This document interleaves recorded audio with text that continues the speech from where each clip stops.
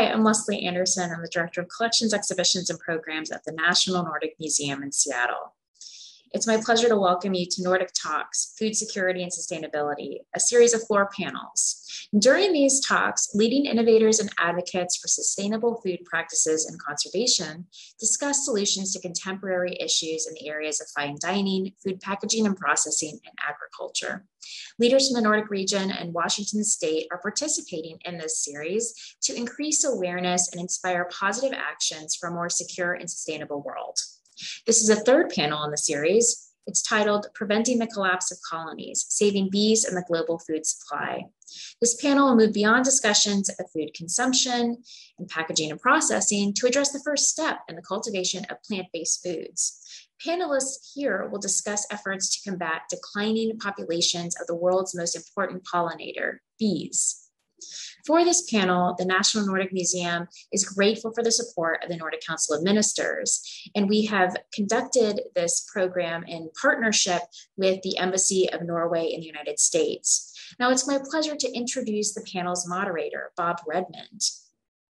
With 14 years experience tending honeybees, at one time managing 150 colonies, Bob Redmond has been a leader in pollinator conservation and habitat restoration, founder of the nonprofit The Common Acre, which restores acres of pollinator habitat.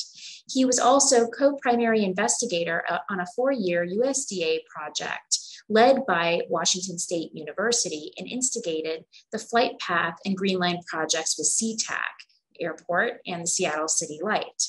Since 2009, Bob has operated the Urban Bee Company, newly dubbed Survivor Bee, to reflect his focus on bee health. The Urban Bee Company manages apiaries in backyards, community gardens, and family farms.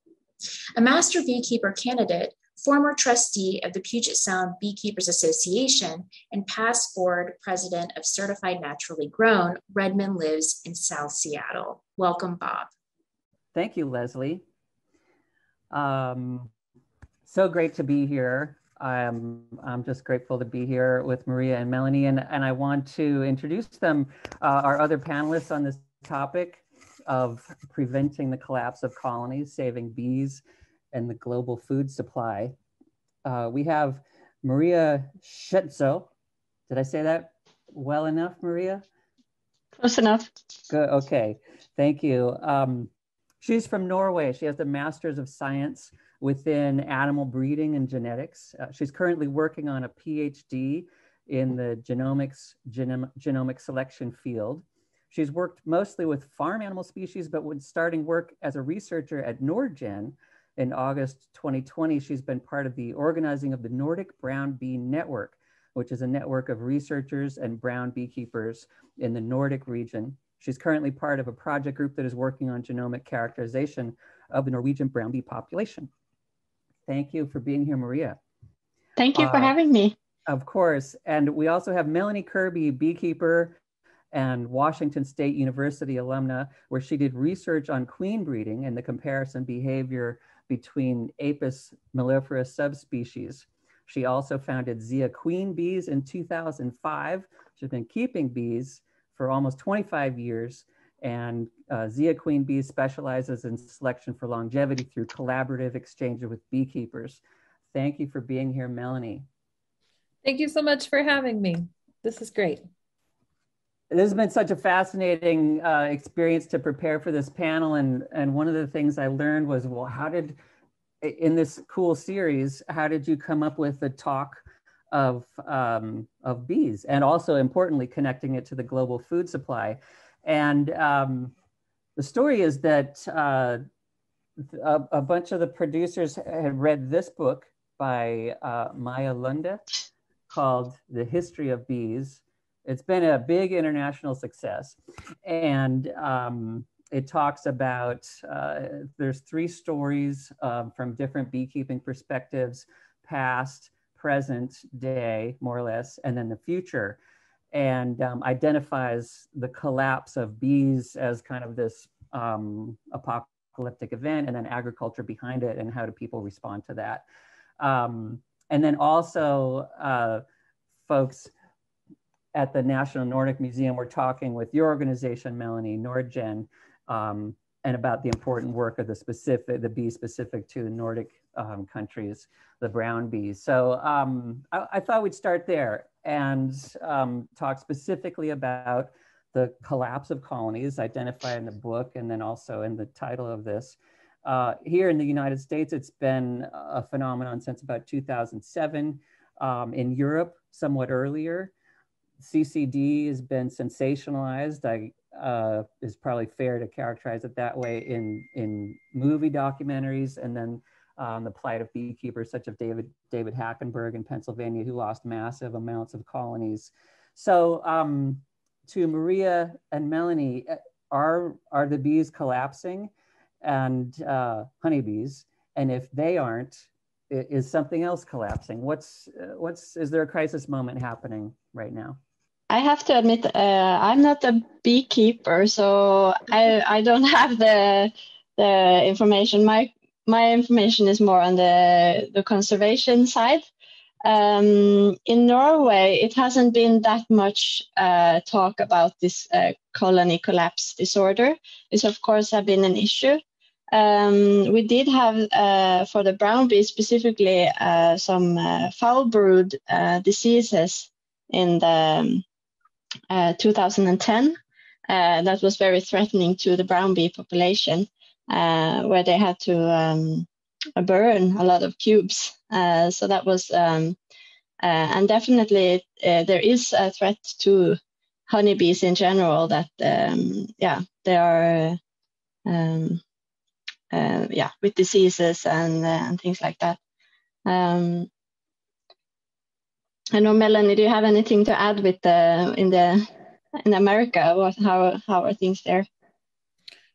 Sure. Yeah. So, and just to sort of reiterate what Bob had mentioned, about 2006, 2007 was when CCD sort of hit the news. And there was, a lot of media presence in terms of sharing this situation. And it was interesting because I think a lot of entomologists and apiculturists or bee researchers in particular, had been applying for funding here and there. A lot of them are in competition with each other, but because of that crisis, then a lot more funding came. And so you saw a lot of bee labs really able to sort of revive and reinvigorate, I should say, in terms of their efforts. And it also sort of lessened the competition to a certain degree because everybody was banding together to try and figure out what's going on. And so in a sense, it really brought, within the academic arena, it brought that community together. And then as time has gone on, we've seen that, it's not any one facet of the industry at large or stakeholders that are going to be able to solve the issue. It really became apparent that it was to really necessitate deeper relationships between a multitude and a diversity of sectors. So you have the researchers who are partnering with organizations, who are also partnering with beekeepers, who are partnering with communities. And so you see this, this sort of massive development of what we can call cross-pollination, so to speak, in trying to figure out what's going on. And interestingly, within my experience, I've had the blessed opportunities to work for several commercial places. I have my own small bee farm as well. And then most recently, I finished my master's in entomology from Washington State University. And so I've had the opportunity to sort of become more familiar with these various sectors within the larger American apicultural industry. And I describe it to people as, these are exciting yet frightening times, right? I mean, but nothing like, banding together for a common cause to really promote innovation, right? Necessity is the mother of invention. And so we're seeing a lot of various applications. I mean, everything from ag tech and AI to even just novel devices and handheld, programs that people can use from their phone to help track and to help monitor, and all these various organizations that are now trying to handle that data and to be able to make sense of it. So interestingly, I mean, I have a friend actually who's a beekeeper in Florida, and he's a migratory beekeeper between Florida and New York. And he likes to joke, you know, that it's not colony collapse disorder, it's beekeeper collapse disorder, that, you know, we're seeing a lot of these older beekeepers who have been around for such a long time, who have a wealth of information, are starting to either retire when they're not, maybe they don't have anybody to pass the business on to, or they're being sort of, you know, closing out the business because of these increasing, you know, pests and diseases, and other factors that seem to be escalating. And so interestingly, while those older sort of commercial folks our numbers are going down, we actually have been seeing a huge influx of what we call urban or hobbyist beekeepers, who are non-migratory, right? Who are setting up a couple of hives, say in their backyard. Maybe they live in the city or right outside the city. And so even in my my home state of New Mexico, which these are Truchas Peaks right behind me, that's actually where my bee farm is, up near there. There's been a huge amount of urban beekeepers, and thousands of them, thousands upon thousands of them. And on the one hand, while that's a good thing, or can be a good thing, it's also posing some other challenges, because we have oversaturation in particular pockets and in areas where forage might be limited or compromised, and not to mention the fact that we also have, you know, 19,000 other, you know, kinds of bee species globally. And in fact, I did my math wrong. If there's 20,000 bee species globally that we know of, then there's 19,999 of them that aren't necessarily Apis mellifera, right? And so we're seeing those impacts now too, because if we oversaturate with just one species, that's going to have an effect on all these other very important solitary and eusocial species of bees as well. Thanks, Melanie. That's a good segue to a question for you, Maria. Speaking of the subspecies of honeybees, can you talk about the Nordic brown bee and how that is distinguished among honeybees, and also your work with Nordgen to kind of preserve that subspecies? Yeah. So the brown bee is considered an ecotype or a subspecies of the old European bee. The exact origin is unknown, but it developed separate from the other honeybees between 500,000 and 1 million years ago. And it spread widespread from the Ural Mountains in the east to Ireland in the west, and from Spain in the south to Norway in the north. And they have discovered cave paintings in south of France that are between 6,000 and 22,000 years old, that show people climbing trees with ropes up to a chiseled hole with wild honeybees swarming around. So before the 19th century, the bees were in hollow trees in the forest. And humans have used honeybees for centuries. And then from the 19th century, then modern beekeeping became a thing. And they developed these wooden hive boxes. And that made the bees, the colonies, movable from origins to origins. So in areas where the brown bee has been native in the Northern Europe, then it's endangered because the other subspecies were more popular. And then we can ask ourselves if that is a problem. What if those bees are better at producing honey? Are they better at producing or pollinating? Are they nicer to the beekeepers? Like, why do we care about this subspecies? And I would argue that we do have a problem, because we have reason to believe that we're losing the brown bee. We actually lose populations of bees that have unique combinations of traits that are adapted to specific local environments. And we are losing a great amount of genetic diversity that might be valuable, for example, when trying to breed for disease resistance, or when bees will be having to adapt to new environmental challenges, caused by climate change. Saying that animal populations are locally adapted is quite trendy. You can say it about a lot of local breeds. But for the bees, there are more studies that show that this is actually true. And there have been studies, for example, moving Ligustica breeds from northern Italy to southern Italy and vice versa. And they show that the hives did best in the region of origin.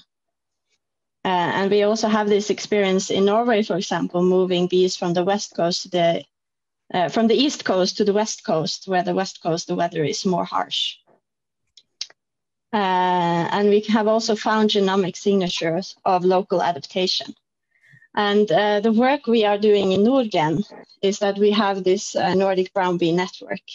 And we host meetings yearly with beekeepers and researchers to kind of connect them in the work to do conservation work and promote the brown bee. But we have a plan of action for conservation, and it lists a background, and it has a priority list of recommended action, which goes into networking, breeding, recruitment to recruit new beekeepers, research, characterization, like we do now in Norway. We are collecting bee samples to be able to determine the pureness of the bees that are held in Norway, for example, because they have found a lot of crossbreeding. And they're also looking at marketing. We have developed this branding. I'm not sure if you can here. This dark bee with the story of the dark bee. It's called both brown bee and the dark bee. This is something that a beekeeper can use with their honey when they sell it to kind of promote the brown bee. Excuse me, Maria, is there a website link or something that you can say where people can find more information that you're showing right now? It's on the Nordgen webpage. We have a link to both the action plan and and they can contact us also if they want the brand work. Okay. Yeah. And we also have a wiki page, Brown Bee Wiki, where you can find information about specific how to keep brown bees, because it's a little bit different than keeping the commercial honeybees. So there is some specific differences that if you are a beekeeper, that you should know the differences. And that's available at www.nordgen.org, Nordgen.org. Yeah. So I want to offer some additional historical context. You know this, and you identified the kind of the movable frame hive, the wooden hive in the 19th century that became popular. But even 4500 BC, the Egyptians were floating clay hives up and down the Nile, the first migratory beekeeping. And then of course there are the straw skeps later, and even in the 16th century. And humans have just been on a pace of acceleration ever since the end of the Ice Age in terms of moving, growing plants, and especially accelerating past World War II. The way that we took migratory beekeeping to a whole or level loading flatbeds full of hives and moving them around this country. There's just been a super accelerating pace from as soon as humans could manage it to cross space and time and propagate things. But then at the same time, kind of the ecological way of survival is to develop diversity and move slowly and create small communities that are very interrelated. And I'm interested to know, especially since you two are focused on breeding, and Melanie, you've even talked about breeding queens in the language of seeds, so that you're finding this connection between cultivating bees or selecting bees and then selecting agriculture. And how do you reconcile the forces of humanity, which tend towards globalizing, right? And then the forces of healthy ecosystems, which depend on diversity and small interrelationships. How do you reconcile those from our point of view? What can we do to balance that? Those are great concepts that we could talk hours upon hours about for sure.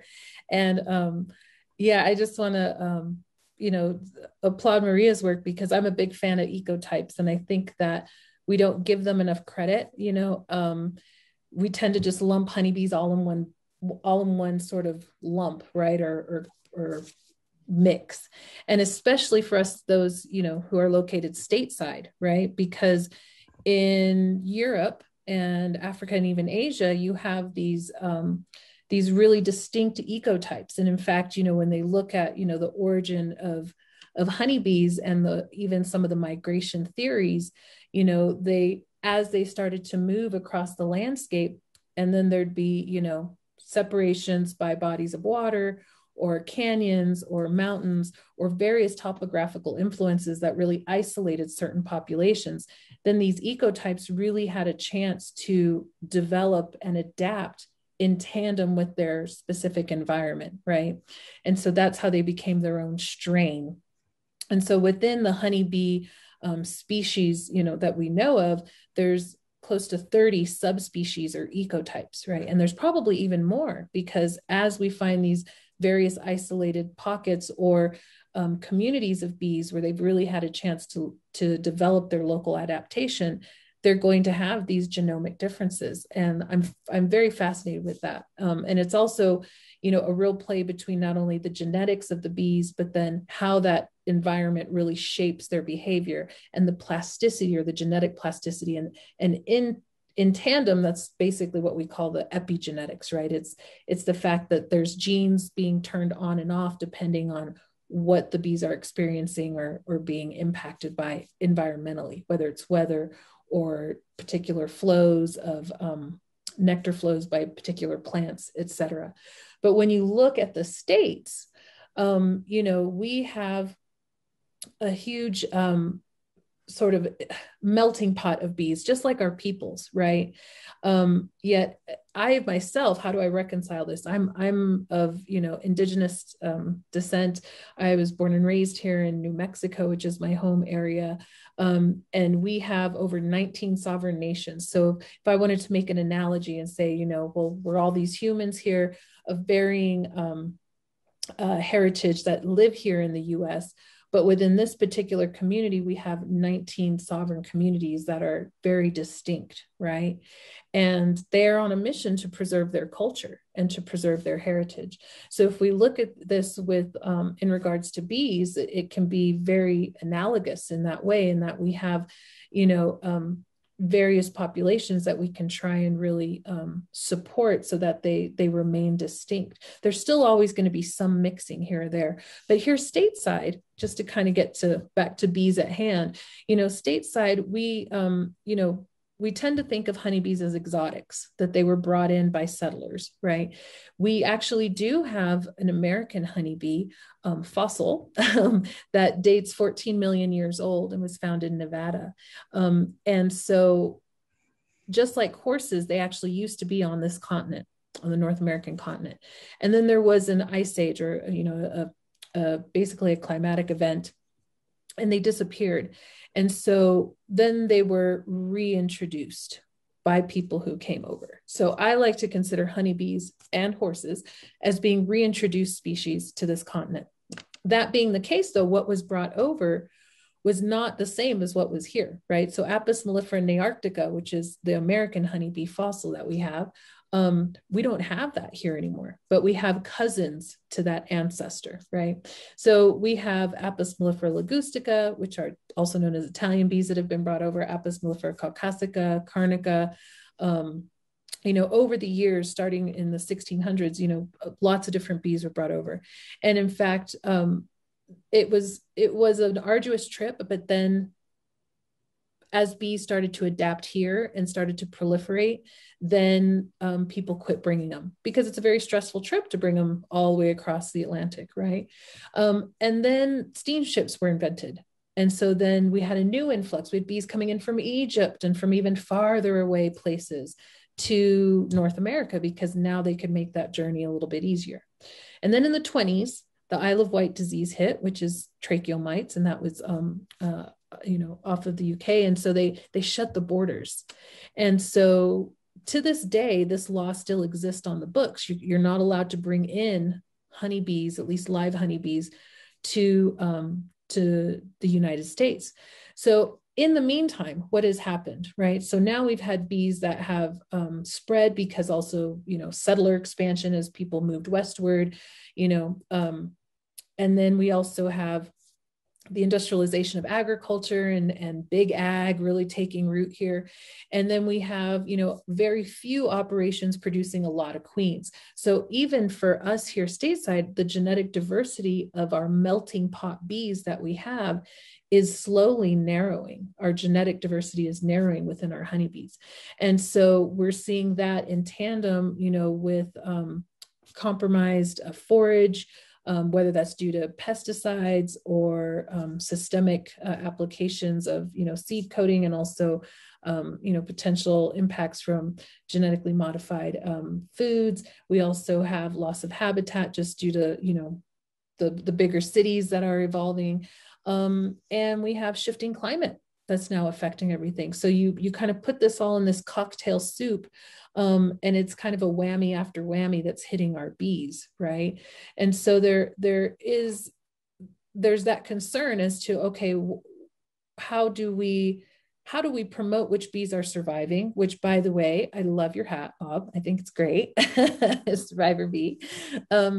And there's people like myself, I'm not the only one, but it's a growing movement. And when I first started getting into bee breeding back in 2000, it was right around the year 2000 when I started learning about queen rearing, but it wasn't until about 2005 that I really started immersing myself in the actual selective process of breeding. There was just a few of us that I could think of 5 of us. That was it. Now there's a growing movement, and there's more people from coast to coast who are trying to work on building their local populations. And so in the US, it's almost like we started with the mix, like a big soup of stuff. And now there are efforts to try and find locally adapted strains within that big soup mix, right? Whereas when you go to Europe and Asia and Africa, they started with their individual ecotypes, right? And now they're starting to, some places they're starting to mix. And so there's these efforts to try and preserve what they had so it doesn't get lost in the mix. So it's really interesting. It's almost like a positive and negative image, right, of the same, but just one's inverse than the other.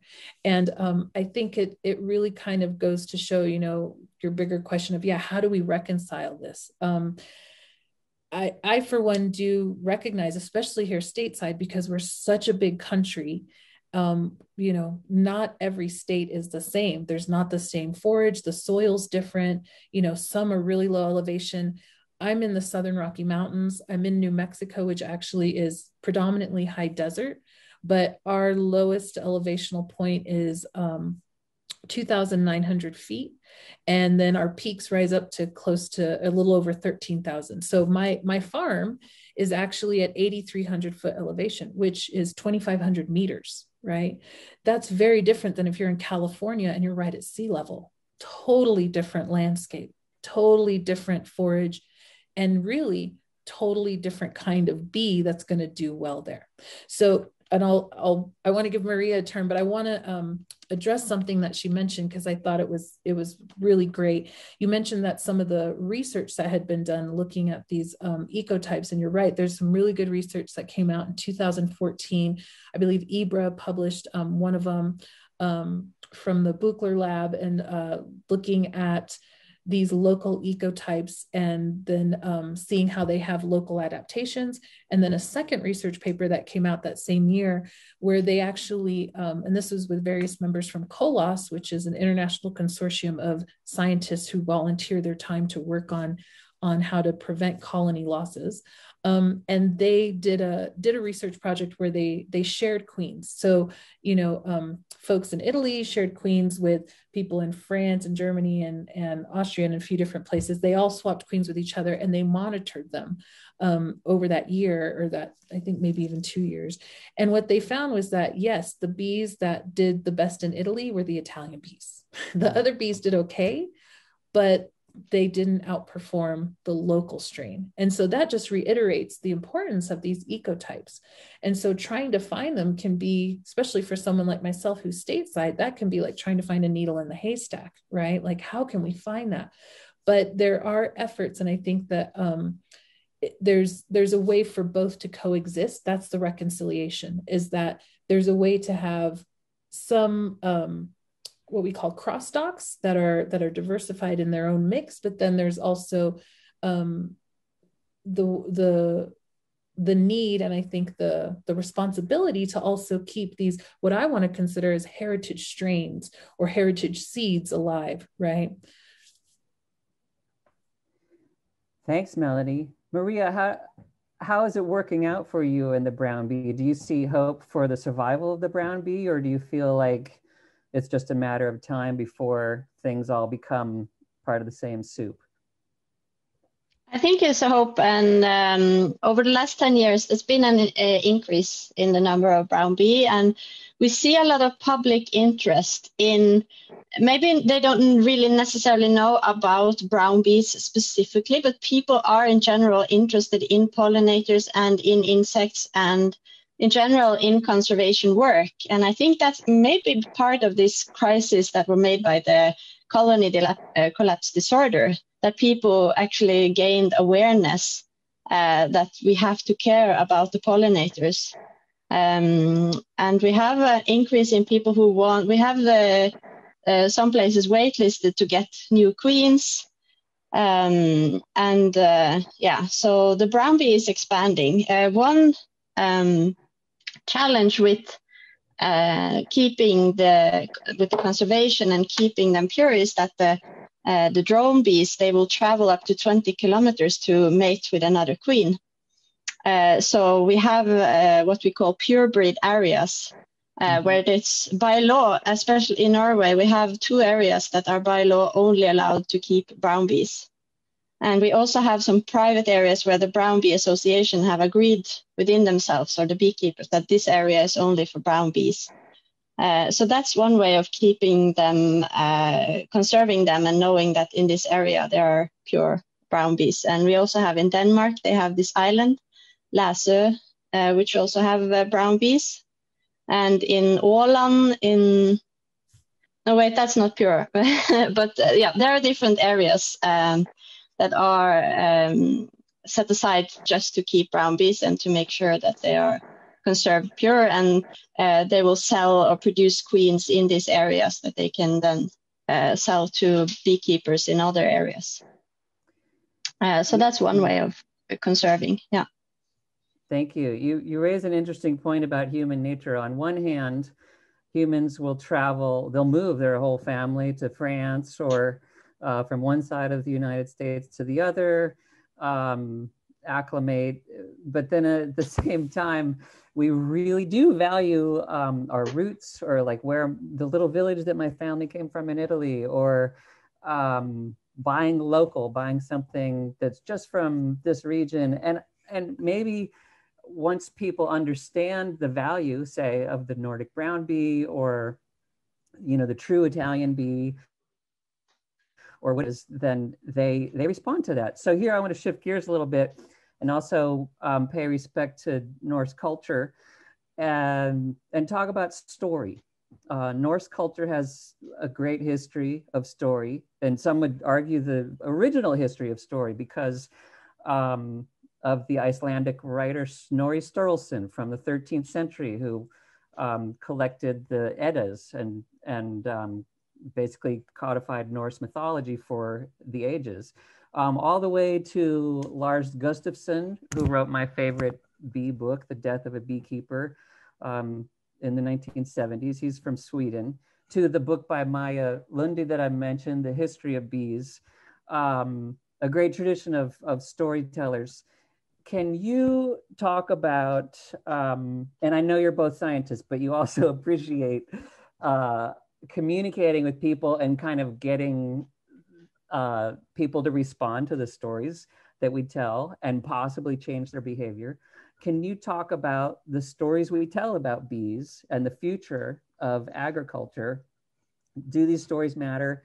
Or how do we make them matter and connect people in a way that they will say, aha, and maybe change their behavior? Melanie, I'm going to toss this to you because I heard some awesome threads of stories. You're kind of detailing history there. And anyway, interested to hear both of you, but let's start with Melanie.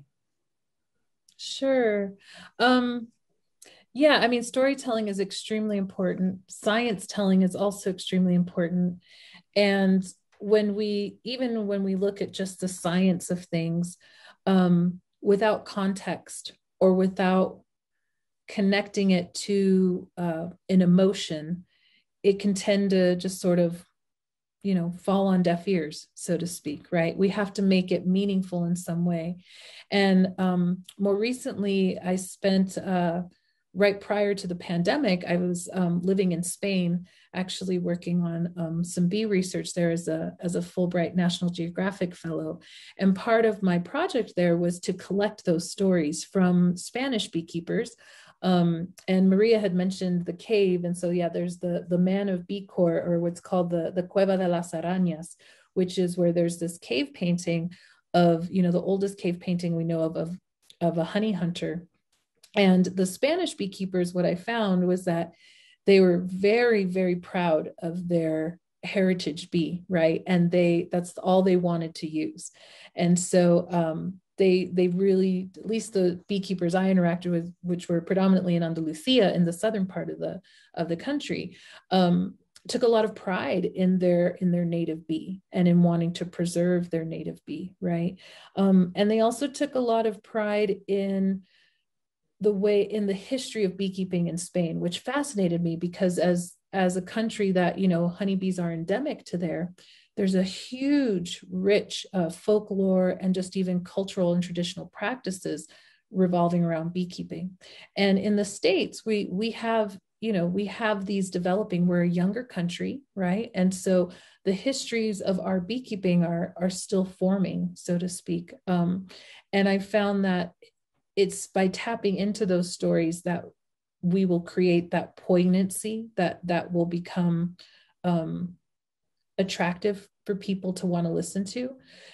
Coming from also as an Indigenous person, but I walk in multiple worlds. I'm a product of the melting pot, but I'm also, my ancestors are from this land and this country as well. And so by walking in two worlds, I recognize that, there's what we call TEK, or traditional ecological knowledge and technologies. And they're very true. They're distinct by culture, right? But they're very true, and they're passed on through oral storytelling, or they're passed on through magical realism and relaying stories of legends and things that help to explain not only the natural world, but also human interactions, and how we deal with various emotions that we have. And I find that sometimes science can be really clinical, at least Western science. And one of the things that my advisor, Dr. Shepard, shared with me, and he actually travels the world to bring semen actually of these old world ecotype strains that do have more genetic diversity than American bees, so that then he can help to share them with American beekeepers to help prevent pests and diseases. But one of the things he shared with me about scientific writing was, he said, well, there's only so much space when you go to publish. There's only so much room for it.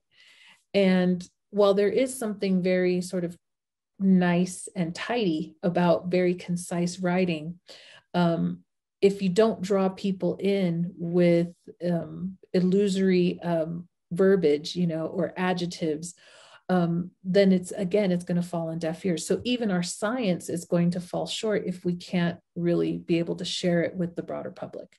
So I think storytelling is extremely important. And I've been more on a mission now since I finished my degree to really try and, couple those things together, and taking the traditional ecological knowledge and also pairing it with Western sustainable ag science so that they're complementing each other. And then how do we move forward in communicating about it? Well, it's going to take a little bit of poetry as well. Thanks, Melanie. Maria, I'd love to hear what you have to say about story, Norse tradition, if you have any thoughts about that, and then also changing people's behavior and getting them engaged in kind of a new vision about agriculture and bees. Yeah, I'm not sure if I have like Norse storytelling. I don't think it's the same as in the Viking age anymore. But I do have maybe like a fun story. From the Viking times, bees were not only used for honey, but it is said that the inhabitants of Chester used bees to defend the city by throwing their beehives at the Vikings, and then they withdrew quickly, according to ancient Irish manuscripts. So bees are useful for many things. And back to your question about storytelling and getting information out is one of the hardest things these days. There is so much information coming in from everywhere, social media and news, and getting new information out and scientific information out is so hard because it's so hard for people to know what is true, what is false. It's a really important task. I think you're right, Melanie, that we have to use some poetry and we have to make it something that they want to listen to. Right. And I think, Bob, you mentioned it too, there's people are wanting, they're craving that local aspect. We're very globalized, society in general, humankind has become, but down at its core, we all think fondly, or most of us tend to think really fondly of home. What is home? Where is that core? And when we live in a particular place, and we become more nuanced in not only the landscape, but the seasons as they pass through there, the chronological timing of various events, things that happen yearly or every so often, we look forward to those things, right? And they become a part of this larger story for that community, right? And so I think there's science is definitely a part of that. And I think it's because we've been on I'm talking humanity has been on such an accelerated push, as Bob has mentioned, just things have accelerated so quickly. That's sort of the macrocosm of things. But when we come down to the microcosm, it's still very slow. People are still getting up every day. The bees are still buzzing.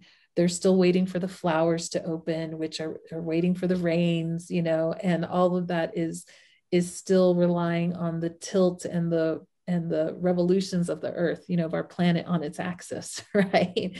And even in our frenzied state of going to and fro, I mean, all of these, there's this whole, microscopic universe that's occurring, as well at the same time at its own pace, even quantumly, right? And so I think it's, as I mentioned before, it's kind of exciting yet frightening times, for us to be in this industry where there's concern, there's alarm.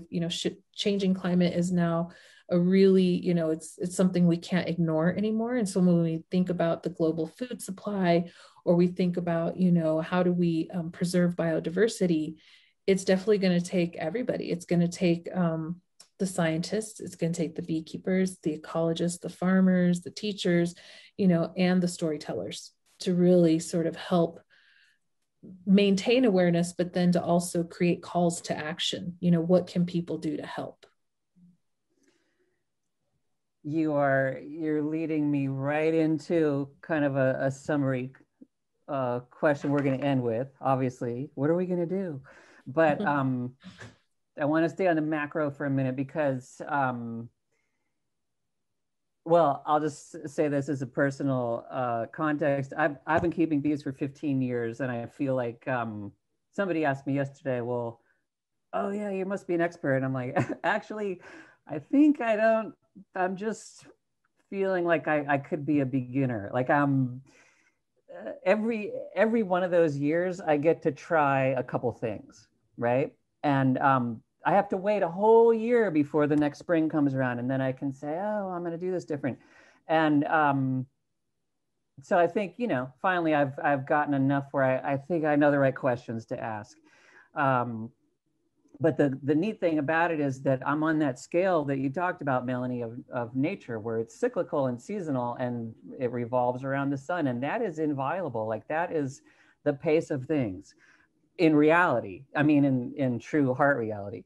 And both of you doing genetic research, like other than the lab work, like you're still dependent on these seasons to see results in the field, to make adjustments. And so do you feel as, and I know you're much more than scientists, but especially when you're tied to that kind of natural and geological time, does it feel frustrating, or do you feel alarmed that meanwhile there's this freight train of globalization and technology that can send a pandemic around the entire globe in 6 months? Do you feel like you can really compete with that in terms of solving some of the problems that you're trying to solve? How do you kind of continue going with hope in the face of that pace of you know, potential disruption? How do you do it? Maria? Yeah, there's no option not to just keep going, I guess. But I think especially when it comes to pollinators, that there is a public awareness now that we need to help the bees, save the bees. People know about it. People have heard about it. And I've been talking to people that don't really have any interest in agriculture or things like that, but they know about it and they might do it. And it's small things that they actually can do something about. If they have a garden that they know that, oh, we should keep some wildflowers available, or people actually go and buy plants that are good for pollinators and ask about it at their local garden place. And you can buy these little insect hotels, or there are recipes how to make them yourselves. And I think, especially here in Norway, that's a big thing. Like, people care about the pollinators, and people put pressure on maybe farmers to leave some land on the side of the field for flowers for the pollinators. And there is actually work going there, and I think it's easier for people to do something than for the climate change, actually.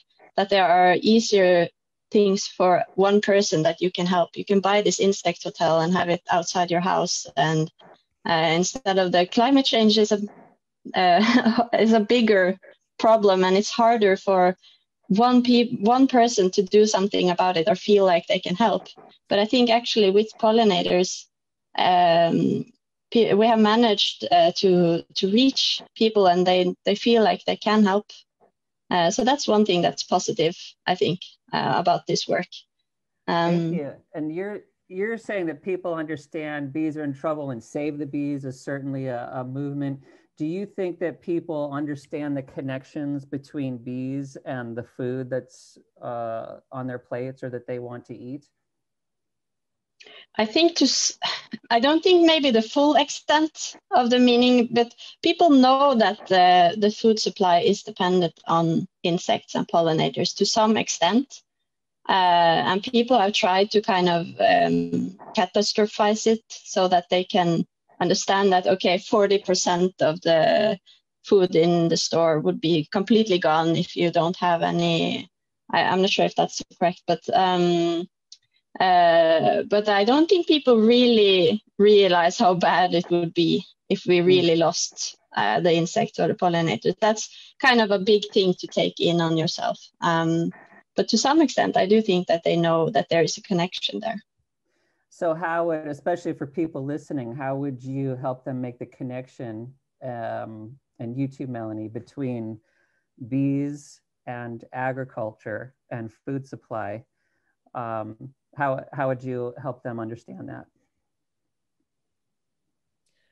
Well, I think it's definitely a moment of reckoning, right? that people need to have, where they start to really, where the impact of it really hits home. And globalization kind of counters that a little bit, especially, because we can get cherries in the off season. They're coming from the different, the opposite hemisphere, right? And so we tend to think, oh, well, these things are never ending. They're a given, we'll get them. But when we really look at the seasonality of things, I think that's when it really hits. And as people do get that craving for more local foods and local stories, that produce those foods, we're going to see that shift. I wanted to mention a couple things just to complement what Maria had been saying. When you're a single person, looking at this larger, immense crisis of, not only globalization, but also the issues that come with it, right? Because there are some benefits to it, but there are also some major challenges. And as we see shifting climate, what can we do? And I think it really comes down to reciprocity. Knowing that you are of a place, even if you're just there for, oh, I'm only here while I'm in college, or, oh, I'm only here for this, contract work or whatever. There's so many little things that people could do in whatever community they happen to be in, whether they're a visitor or whether they're a long-term resident. And I mean, that some of that can be just volunteering. Some of it can just be even picking up trash, but a lot of it is just rooted in reciprocity, in recognizing that we are a part of this landscape. We are a part of nature.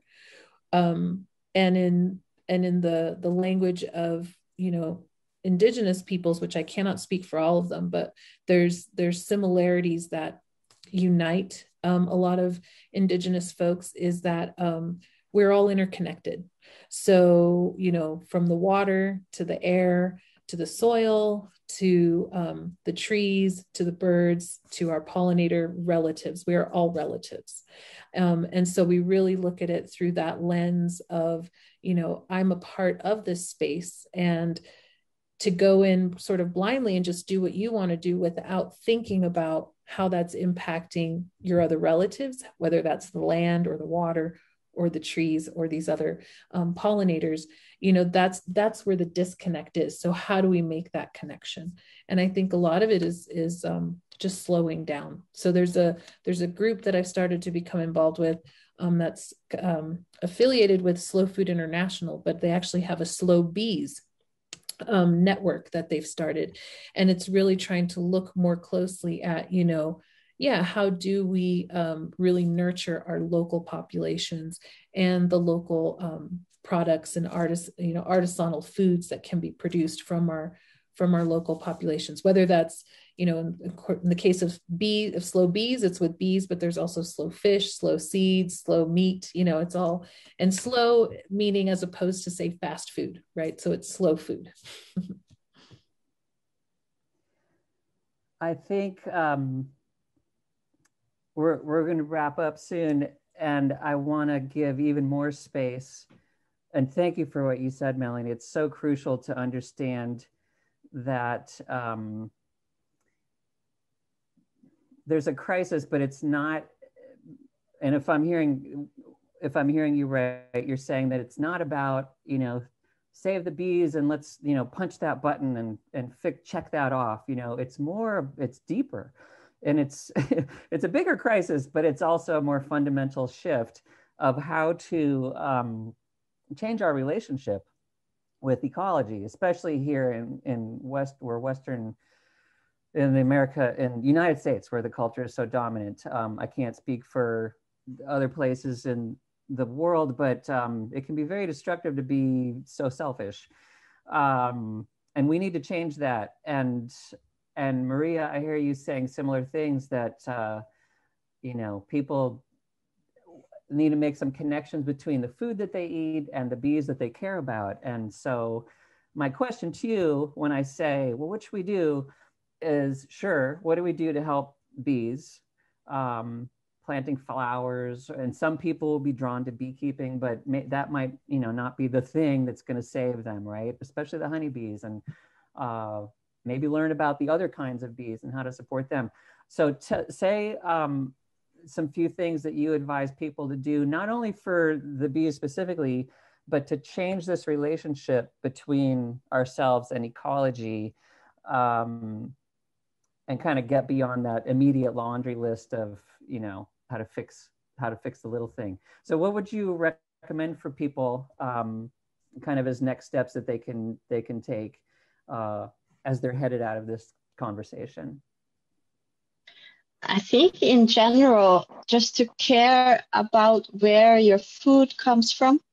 Check, buy from local farmers, because often it's the small farmers, they maybe have more room for pollinators in the field,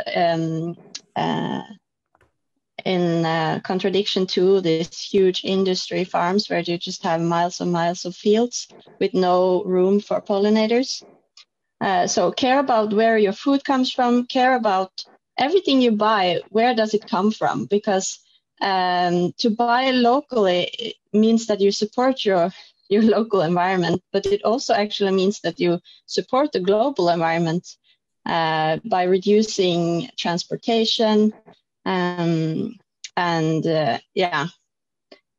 reducing factory industry that can be harmful to the environment in general. So actually by caring about the environment in general, you also care about the pollinators and the ecology. Thank you. Care about where you get things from, what you buy, where your money is actually a vote. You vote with your money, how things are produced and how the world goes around. Because a lot of times money decides too much, in my opinion.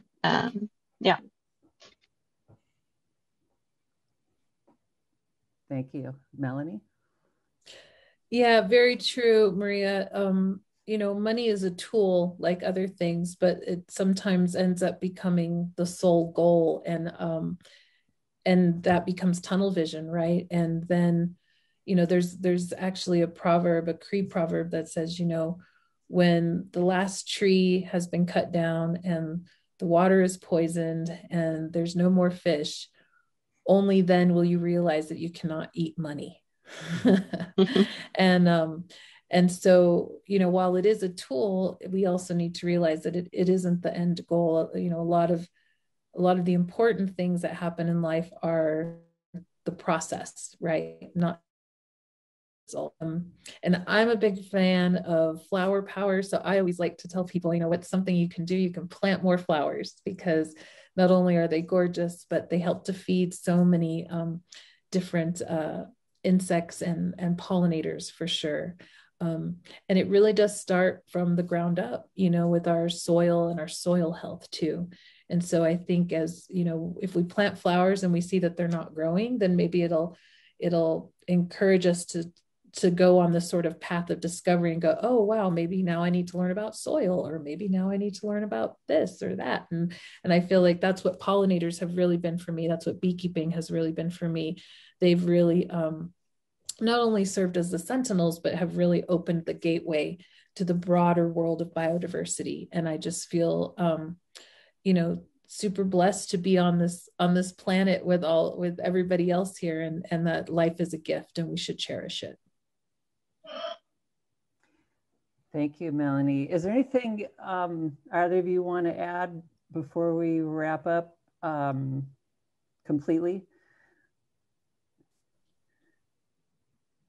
There's one thing I did want to mention. So one of I call her my muse, but she's one of my biggest I would say, mentors, and also she's been very encouraging to me, is a Finnish American journalist named Mia McNeil Draper, and she writes a lot for the American Bee Journal. And so when we were talking about storytelling, her name popped in my mind. I was like, I should really mention Mia, because she's the one who encouraged me to start writing about my beekeeping and my larger philosophy, I guess. And so for those who are interested, she's got a website too, MEA and then McNeil Draper, and she's a Finnish American journalist. Excellent, thank you. Closing comments, Maria? Just want to say thank you for having me. It's been really interesting to talk to you. And yeah. Thanks so much. This has been great. Nice to meet you, Maria. Nice to meet you too, Melanie. I want to come check out the brown bees. Yeah, you should.